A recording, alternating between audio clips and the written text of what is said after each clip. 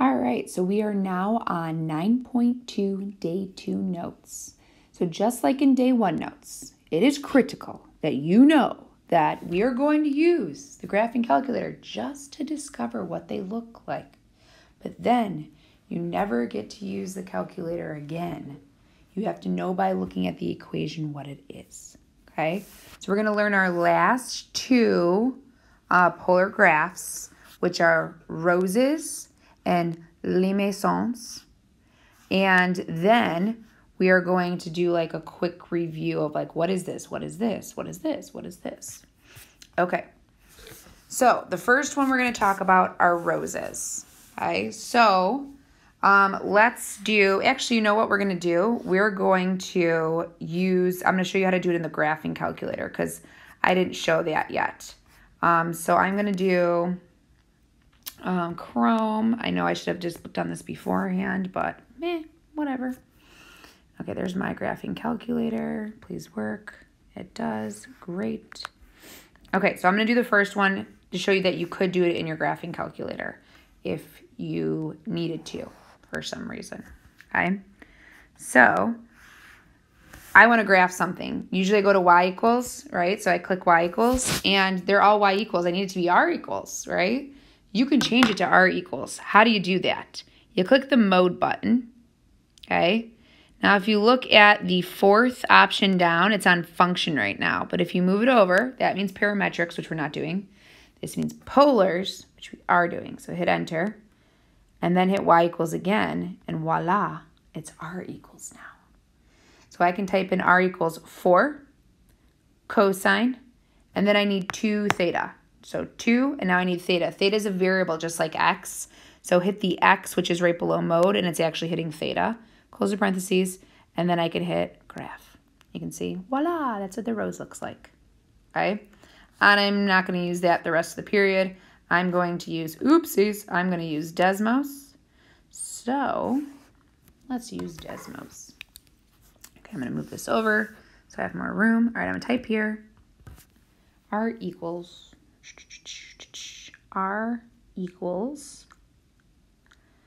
4 cosine 2 theta. So function cosine 2 theta. Alpha, there we go, theta. Okay. And it looks like that. I don't know what I'm looking for the parentheses for. It's obviously done being graphed. So if you look, this is what a rose looks like. It looks more like a 4-petaled flower for this one, but notice it says number of petals. So you're gonna have to know how many petals it has based on the equation. That's what I'm gonna ask you. You have to know that it's a rose, and then how many petals it has. Okay, so you're gonna draw the center at 0, 0, and then you can draw your 4 petals. If you want to make it accurate, you can see this goes out 1, 2, 3, 4. So all the petals go out 4. 1, 2, 3, 4. So I'm gonna put a petal here, here, here, and here. I'm just making it pretty accurate here, so you can, oh God, no. Right here. So I'll go like this, and come back this way, and go like this, and there's my rose. Sloppy, yes. Do I care? It looks good enough to me. I tried, right? 4 petals, okay? So the question is, where does the 4 come from? Is it this right here? But these also went out 4, so I don't know, right? Yet. Well, I do, but you guys don't know yet. All right, let's try another one. So look at the next one. It's 4 sine of 2 theta. Okay, so if you didn't notice, once again, I kind of glanced over this here. Roses in the form r equals, and then a number cosine a number theta. So this is if this wasn't here, this would be a circle. So if I try typing that, let me just exit out of this. If I try typing r equals, ABC, r equals, just the 4 sine theta. Notice I get a circle, right? But by having a number there in front of theta, click right, come on, please. There we go. Putting a 2 there. Notice it's now a rose, okay? So still centered at 0, 0, still has 4 petals. So I'm going to go, wish, 1, 2, 3, 4. Good enough. 4, 4, 4. Oh, goodness, that's not good. I got ahead of myself. I'm going to make the 4 dots again. 1, 2, 3, 4. I'll make them at all my pi over 4s. There we go. Okay, let's try this again. 1, 2, 3. I'm trying really hard. 4. Good enough. Leave it alone. It's 4 petals. Okay, but once again, did I discover where the 4 comes from? I think it's the lead coefficient, not positive. All right, but if I know anything about circles, I also know that the 4 is the diameter, so it's how far it goes out this way. So fast forward, it doesn't come from that 4. All right, so let's look at these next 2. So let's do 4 next, because all I have to do is change the 2 to a 5, and it's just a faster move here. And notice there are 5 petals on this one, okay? They all go out a distance of 4 also. So I'm going to do 1 here, 1 here-ish, 1 here-ish, 1 here-ish, and 1 here-ish. I'm going to try my best, right? That's all you got to do. 1, 2, whoa. Okay, I had to lift up my pen. Not a big deal. I'm trying. It's good enough. 5 petals. All right, let's change that sign to a cosine. So I'm going to backspace and then hit function and then hit cosine. And what happens is it just turned a little bit, right? So I'm just going to do a really rough sketch this one. 1, and then 2, and then 1 here, that's 3, and here that's 4, and here that's 5. Notice this is not for beautifulness. I want to know how many petals it has, and I want you to know that it's a rose. Okay, so how do I decide what the petals is? So if you look right here, this 5 is right here. This 5 is right here, okay? But this 4 is not right here, and this 4 is not right here. So in this case, we had to double it. So if n, which is this number right here, doop, doop, doop, doop. If n is an odd number, that's how many petals it has. If n is an even number, you have to double it, okay? All right. Next, we're looking at limaçon. So if you look at the 4 limaçons that I have you graph, they look very similar to a cardioid, except for if you look at the numbers, this is 1, 2 instead of 2, 2 or 1, 1. This is 2, 1, they're not the same. 4 and 2, not the same. 2 and 3, not the same. So if those 2 numbers are the same, it's a cardioid. If they're different, it's a limaçon. So that's one thing that I know, that it's a limaçon if the 2 numbers are different. But notice also I asked you this question, is there an inner loop? Okay, so you're going to also have to say like, okay, how do I know just by looking at the equation if there's an inner loop? So let's see what a limaçon even looks like. We're going to do R equals. And then the first one is 1 plus 2, and then cosine of theta. So this is what a limaçon looks like, and as you look, it does have a loop inside of it. So this has a loop, yes. And now I'm going to do my best to draw this, and okay, so I do see it touches 0, 0. And it looks, oh goodness, that was not right. I should have practiced this before oh, there we go. Oh goodness, oh goodness. Should have practiced before I did it. Okay, so start there, go like this. There we go. There we go. Good enough. Get away from it, all right? So it has a loop in it, okay? It still touches 0, 0, but does it have to? I don't know yet because I've only seen 1, okay?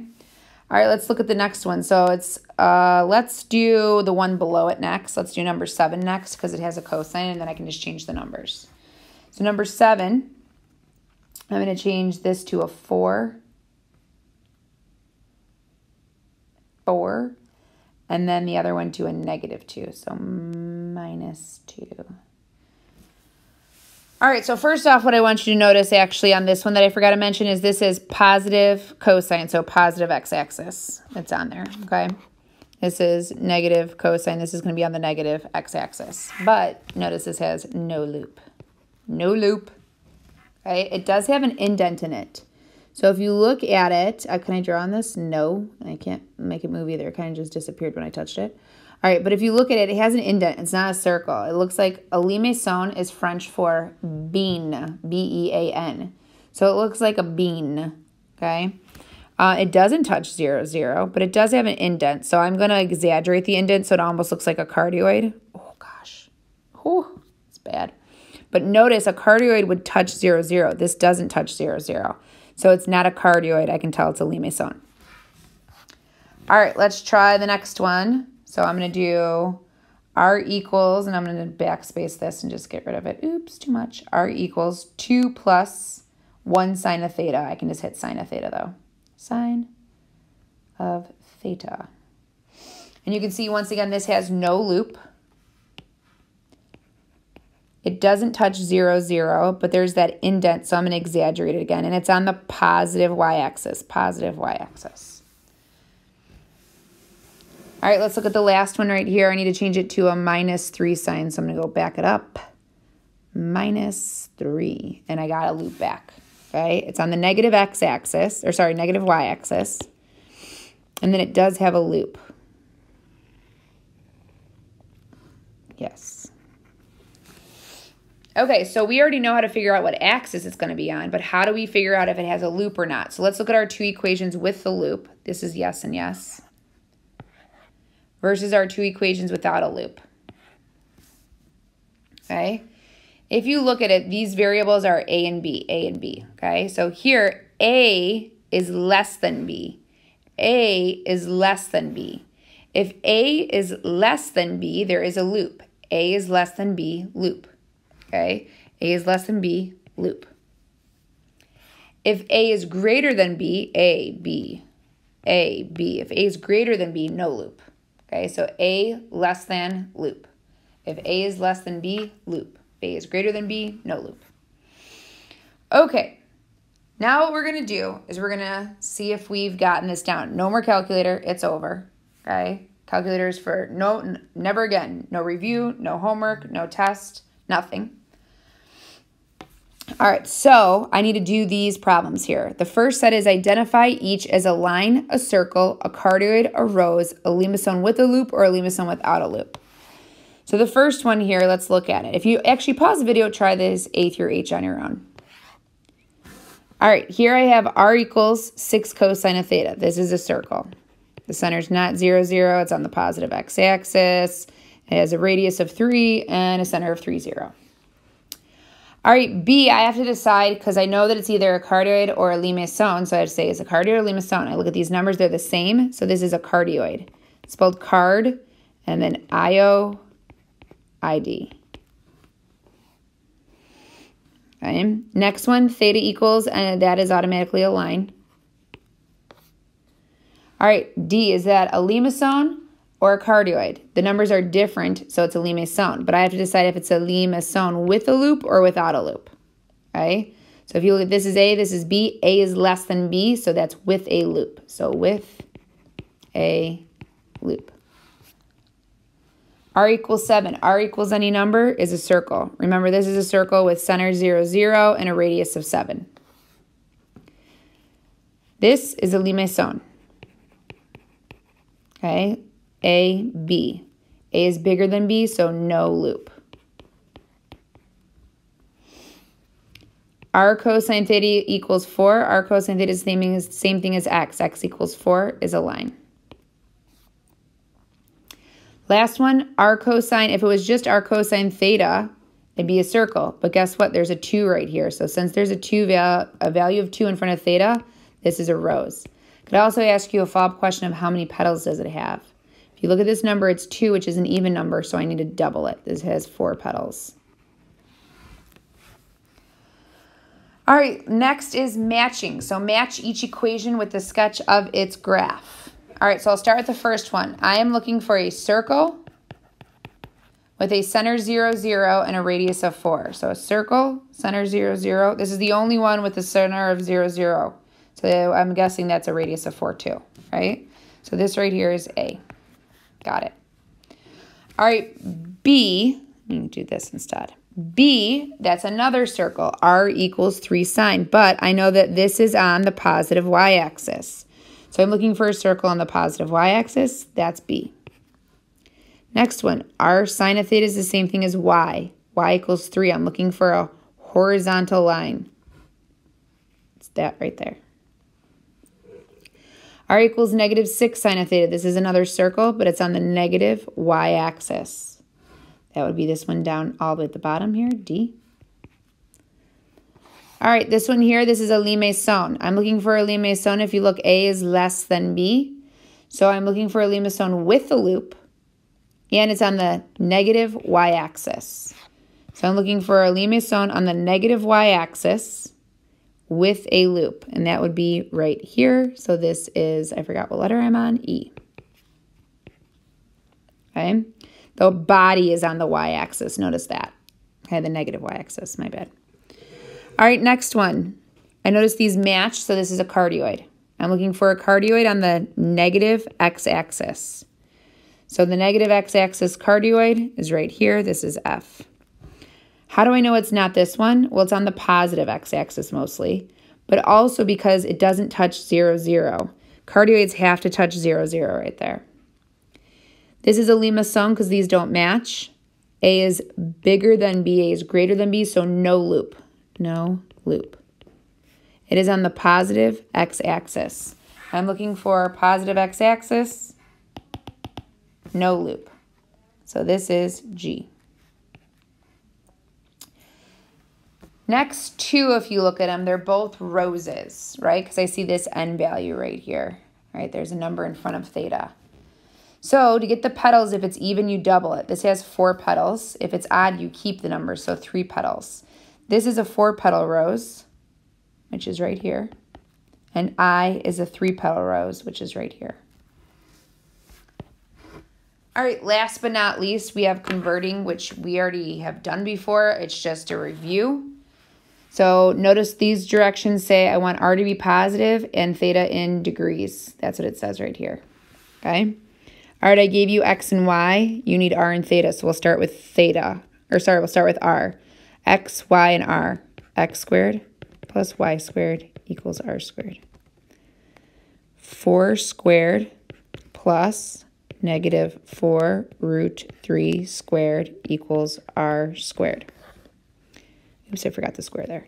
16 plus, I need negative 4 root 3. Please realize negative 4 root 3 squared is negative 4 root 3 times negative 4 root 3. You can multiply the negative 4s, which is 16, and then you can multiply the root 3s, which is 3. 16 times 3 is 48. So this is 48 equals R squared. 16 plus 48 is 64. And then you're going to square it to solve. Remember, it's only a positive value based on the directions, so R is 8. Now I need theta. If I have X and Y and I need theta, I use tangent of theta equals Y over X. Tangent of theta equals Y, which is negative 4 root 3, over X, which is 4. Simplify your fraction. The 4's cancel. So you have tangent of theta equals root 3. Now remember, there's 2 angles with an answer here, and we only want 1. So we can start with the reference angle. It's a 60-degree ref angle. But I need to know what quadrant this is in to get it right. So let's find out what quadrant it's in. I'm going right 4, down 4 root 3. So I'm in the 4th quadrant. What is my 60-degree reference angle in the 4th quadrant? Remember, this is 60 degrees here. So that's 300 degrees. So my ordered pair is 8, 300 degrees. All right, one more just to make sure we're okay. This is X, this is Y. X squared plus Y squared equals R squared. 25 plus 25 equals R squared. 50 equals R squared, and then square root to solve. You don't have to worry about the plus or minus because it's going to be positive based on the directions. 25 goes in there twice, so this is 5 root 2. All right, now I just need theta, so tangent of theta equals Y, which is 5, over X, which is negative 5. Simplify this fraction. Tangent of theta equals negative 1. Remember, there's 2 angles that have a tangent of negative 1. It's definitely a 45-degree reference angle, but which one is it? Okay, so you have to know where this point is. Where's negative 5, positive 5? This quadrant. So what is this angle if this angle is 45 degrees? That is 135 degrees. So my ordered pair is 5 root 2, 135. All right, that's it for these notes.